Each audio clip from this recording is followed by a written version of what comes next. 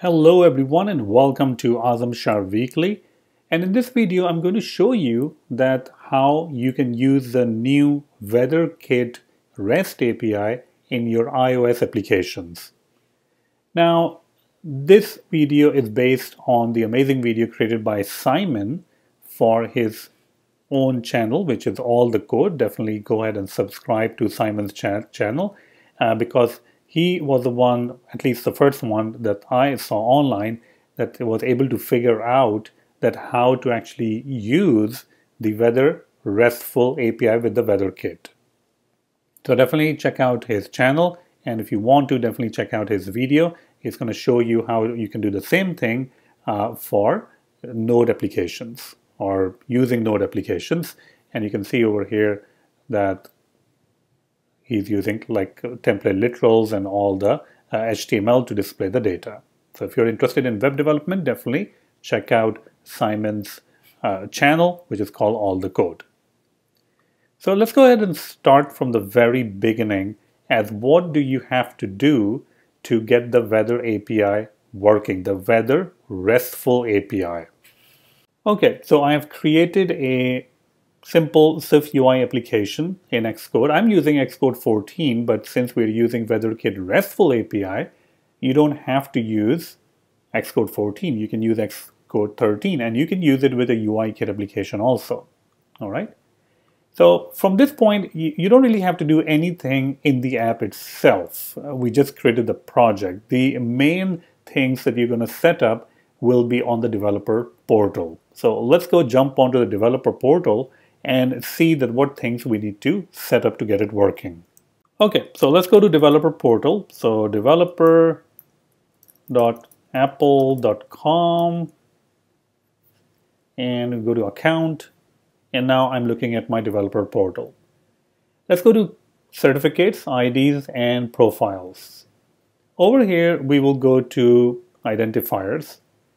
Now, if your app name is Weather App or any app name that you selected, and if you don't see the name of your app over here, which you may not, then you will have to use this one to create the identifier.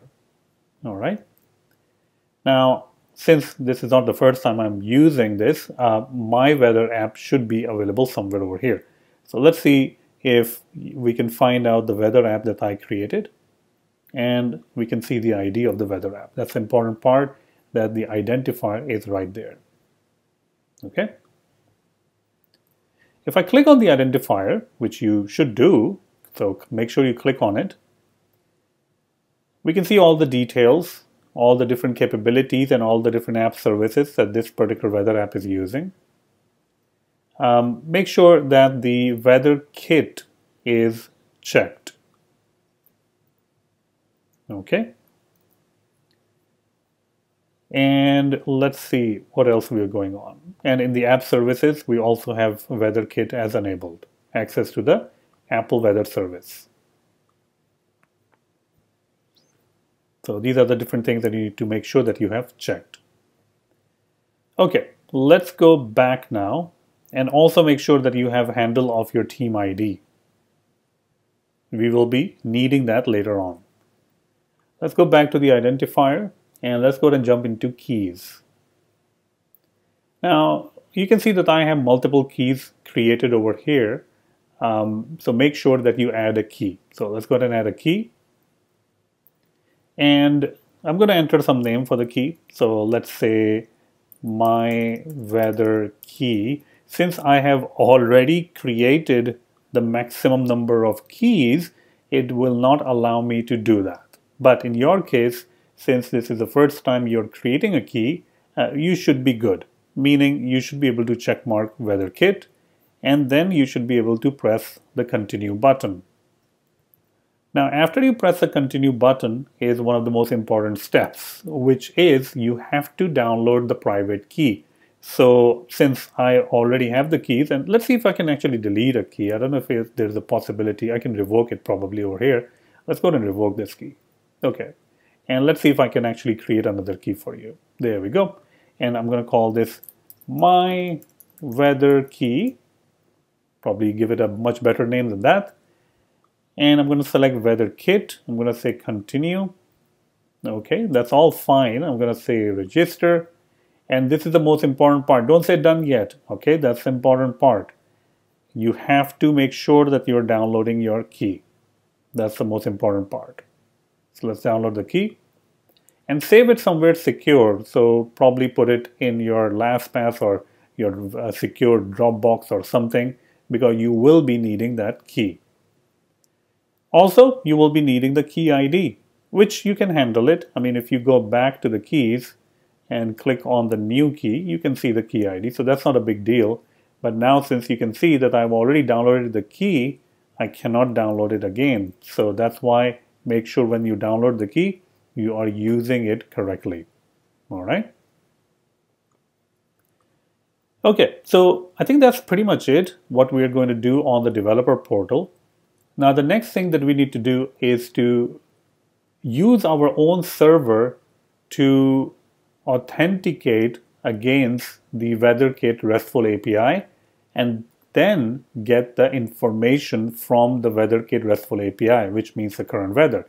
So we have a lot of different ways of creating our own server, but since I know JavaScript, Node, and Express.js, we're just going to use that approach. All right, so let's go ahead and do that.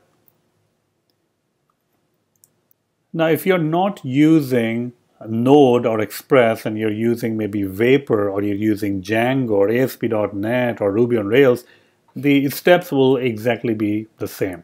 All right, okay. So what I'm going to do is I'm going to go ahead and create a folder called, let's call it Weather App Server.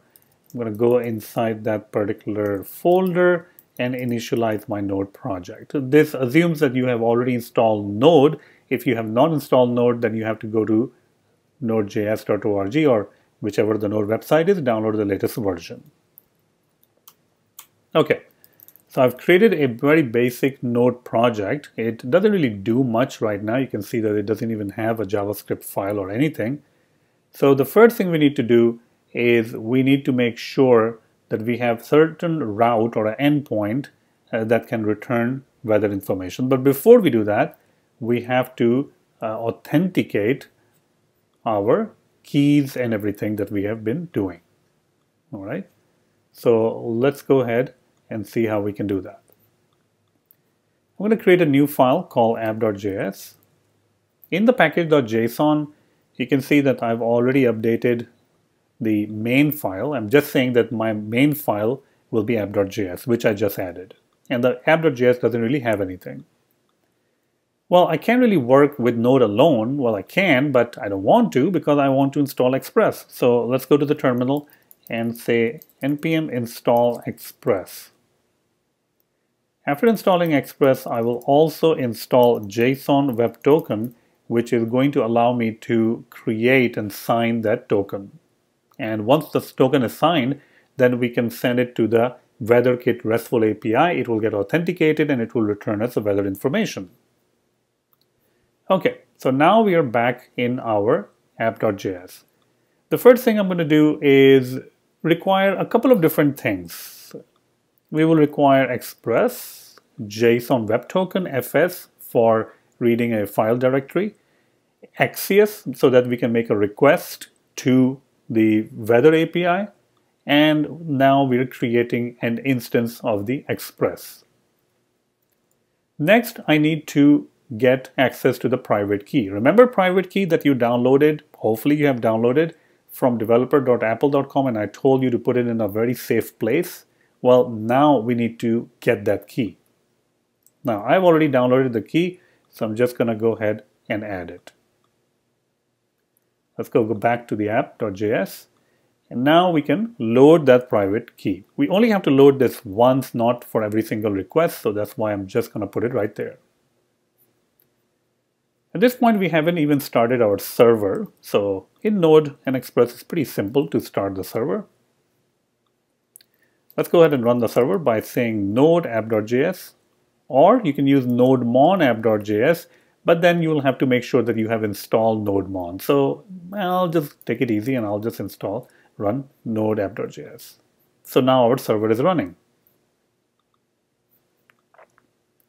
Next up, we need to create a get URL. App.get. Over here, you can do anything you want. I mean, you can say get weather and all that stuff. I'm just going to leave it like this. So this means it's kind of like a root URL, which is going to map to localhost 8080, and that's it.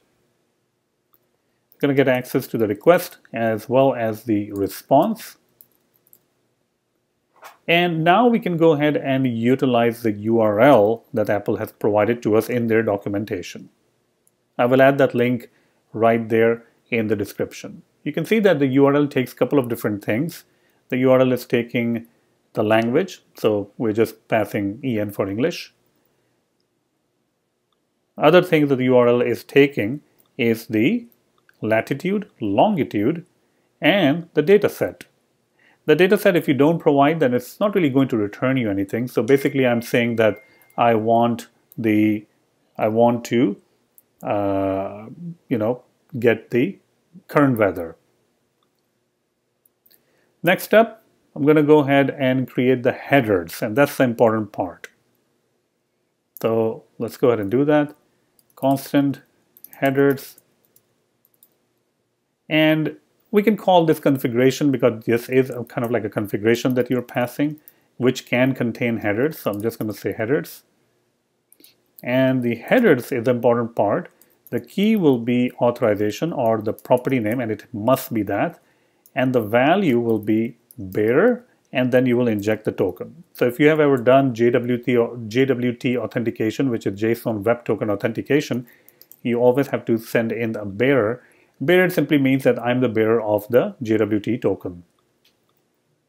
Once we have created this configuration, now we can go ahead and just perform the request. So I'm going to go ahead and say axios.get URL and passing in the configuration. In JavaScript, you can also use async and await. So I'm just going to put await over here and make sure that my function over here is async. And we're going to get the result. Let's go ahead and simply print out the result. We're not going to return the result. We're simply going to print out the result just to see what the result is. But we still need to return something. So I'm just going to go ahead and say hello in this case. All right. Now let's go ahead and stop the server and run it again because we have modified the code. Now since this is a GET request, we should be able to just perform this in a browser. So let's get our browser ready. There we go. And go to localhost 8080. That's it. Well, it's saying token is not defined. So somewhere over here, the token is not defined. Well, where is this variable coming from? And that's the most important part that we didn't do.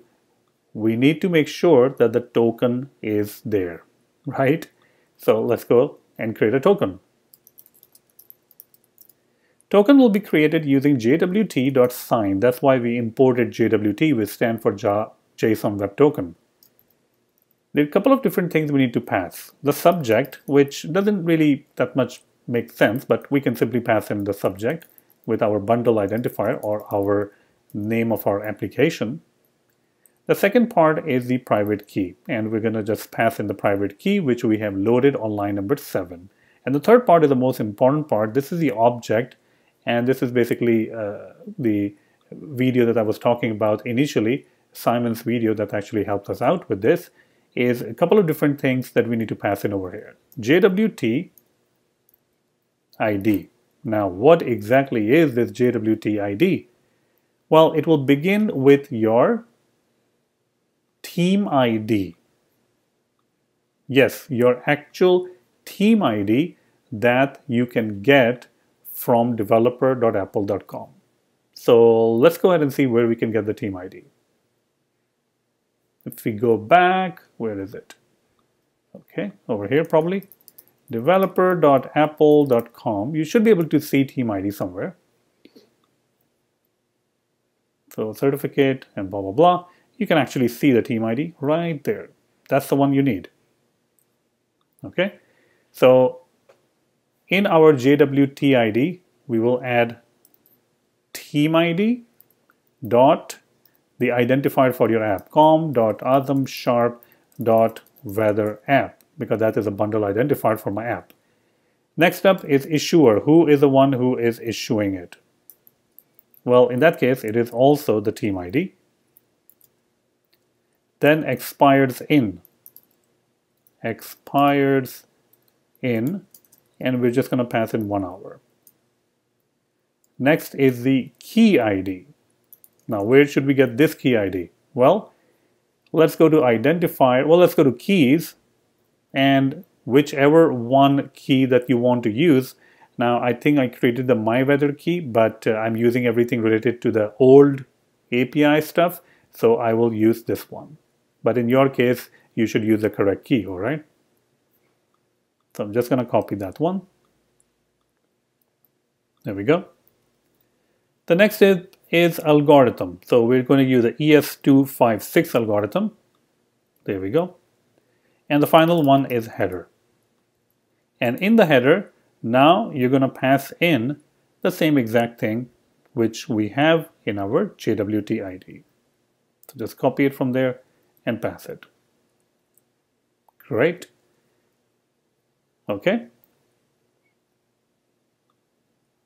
Now let's probably see over here what's going on.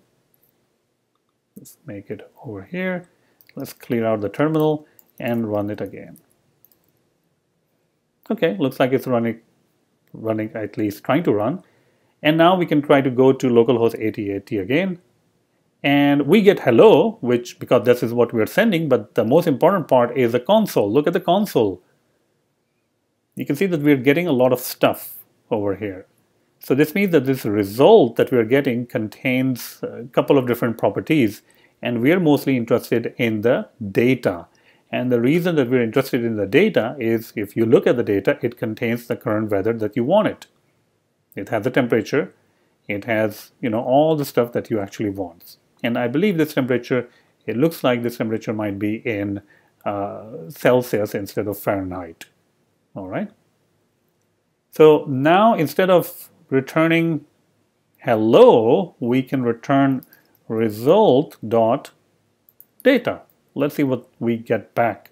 And I'm going to again start the server, stop the server, and going to refresh this page.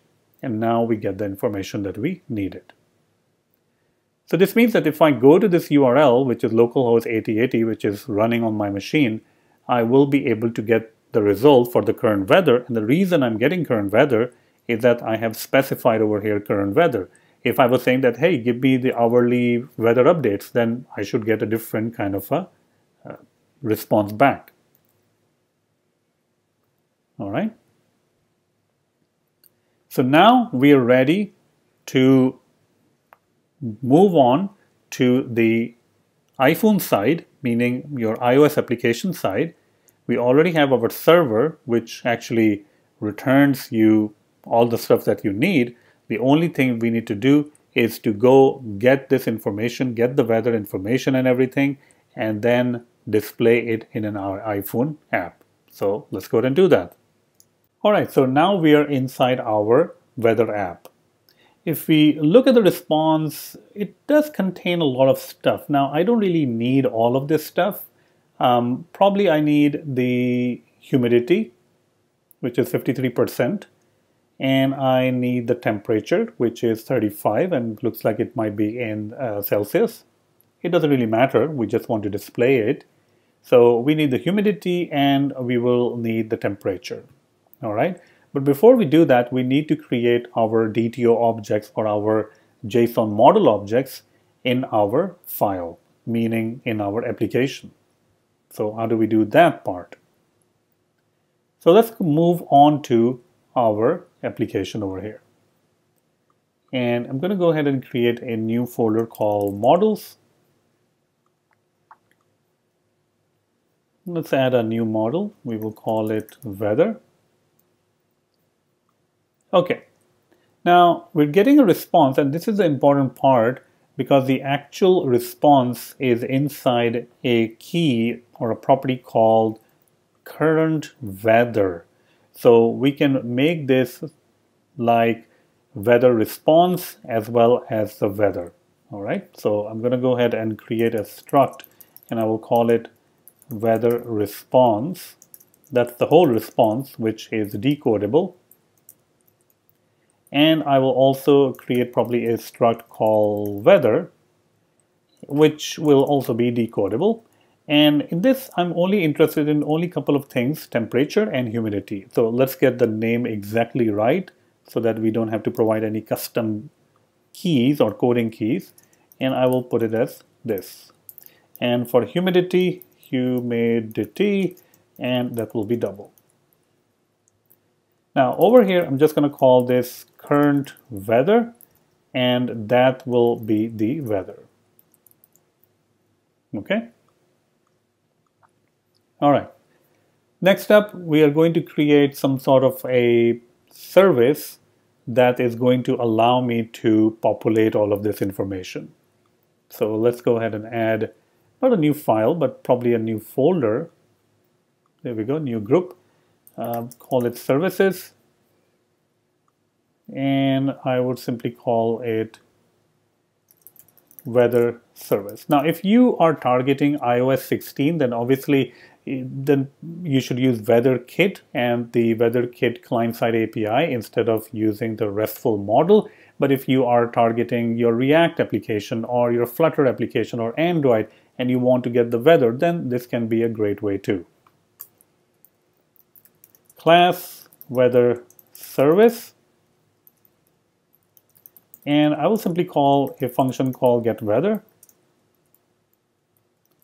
Now, when we are creating this function, there are a couple of different things that we need, right?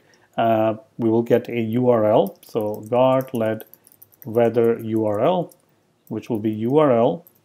And for now, we can just simply pass in the URL that we had, which is localhost 8080. And we know that if we go over there, it's going to trigger our own server and it's going to give us some sort of a result back. And we will, if there's some problem, then we can say network error.bad URL. And where is that coming from? Well, we can go ahead and create enum, which can be a network error, which is of type error. And it will have a case, which is bad URL. Okay. Since we're using Swift 5.x or 5 point something, which actually does support async and await, we probably should be able to do also make it an async. And it can also throws. And it's going to return us the weather. Well, not an array of weather, just the weather itself. Currently, the function doesn't really do anything. It doesn't really return you anything. So this will be a good time to perform the request. URL session.shared.data, and this is the one where we can actually pass in the actual URL.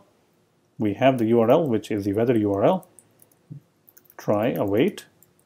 This is going to return us a couple of different things, right? It's going to return us the data, and it's going to return us, I believe, the response from that data.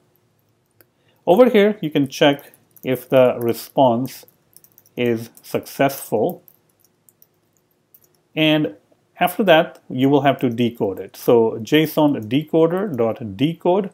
And then what are you going to decode? Well, in this case, we are decoding to a particular type, which I believe is called weather response.self, and data will be decoded. Once the data is decoded, we can then return the weather. So let's just call it weather response. And finally, we will return weather response dot current weather, which we know that it will be a weather. We never really use the response part of it, so you can kind of like skip it if you want to. Okay. So this is fine. Now the question is, where would you call this particular service? And the place where you will call it will be a view model if you're using the MVVM approach. So let's go back, and I'm going to add a view model. I will call it weather view model. We will create a class called weather view model, which will be an observable object. Okay. Now the weather view model can be, and it is an observable object, and this is the one that gets actually populated, right? Now you can call it weather view model. I usually like to create some sort of a weather container, or not calling it like a weather list or anything, but I would call it like at a much higher level. Keeping things simple, let's go ahead and continue. So I'm going to go ahead and create a function called populate weather. That's fine. And we can make this async function, I believe. Now over here we can use the web service, which will just call the weather service that we just created. So weather service dot get weather, and this is going to give us the weather information. So let's go ahead and get the weather information. This is async service, so we will await for it. Hopefully it's going to return us the weather information. All right, and this can also blow up, so we will do try await, and we will try to catch the error if there is any error and try to print it out. Okay, so once we get the weather information, we want to assign it to something so that we can display it on the screen, right? So I'm just going to go ahead and probably create some of these things like a publish property. Publish property, this can be we should call it temperature probably. Temperature double, we will initialize it with nothing. And we'll start with the temperature, and we can copy this and just use the humidity also. Humidity. Okay. Now once we get the weather, we should be able to assign it. So we can say temperature equals to weather dot temperature, and the humidity equals to weather dot humidity. Okay. I think we did use all of this stuff. Not sure what it's complaining about, but here we go. Okay, so now what we want to do is we want to create an instance of weather view model in our view and then eventually display it. So let's go to state object private var VM, which is of type weather view model. And we still have to call the function, the populate weather function, remember? So I'm just going to go ahead and call it right over here inside the task, and I will await for it VM dot populate weather. Once it is populated, we can try to display it. So I can say VM dot temperature, and for saving time, I'm just going to go ahead and use this. I think if in your actual application, you should use those measurement APIs to put the weather in a correct form. Let's see if this works, or will it? Here we go. Actually, it's working correctly. There we go. We got it displayed. We also wanted to display the humidity, so let's just call it temperature over here, temperature.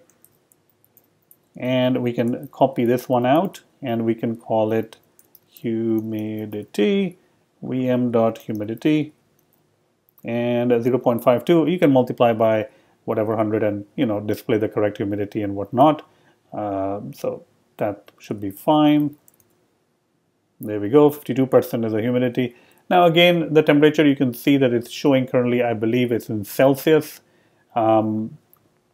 Maybe it is showing us in Celsius because I didn't pass the correct language. That is a possibility over here. You can see that I am passing EN over here. Maybe it has to be some other language, EN as in USA, to say that we should be getting the actual weather in Fahrenheit and not, some other country like a European country which are using Celsius. All right. But anyways, you can see it's working, and this is how you will create your weather application using the Weather RESTful API. Hope you like it. If you like this video and want to support my channel, then the best way would be to check out my Udemy courses. You can see that I have a lot of courses on iOS development, including MVVM design pattern in Swift using the UI kit framework. I have a 26-hour course on SwiftUI, and also programming Mac OS. You can see that this has 4.8, really good rating, and also recipe course. So I have a lot of these different courses that are available to you, and check out the links in the description. Hope you like it. Thank you so much.